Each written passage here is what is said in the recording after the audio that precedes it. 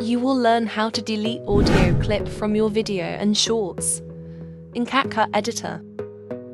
So first need to import your video clip or in import section. Then bring the video clip into timeline. Make sure video clip has been selected, so this white boundary area comes. Then right click and choose extract audio. So you will see this. Audio clip will be popped underneath the main video clip. So you already extract audio view from here. So there is it right now. After extracting the audio clip, you need to follow simple steps to delete the audio. Select the audio tag and right click delete. Audio clip deleted.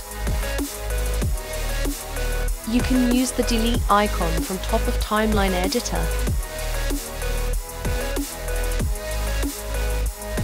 No sound over here.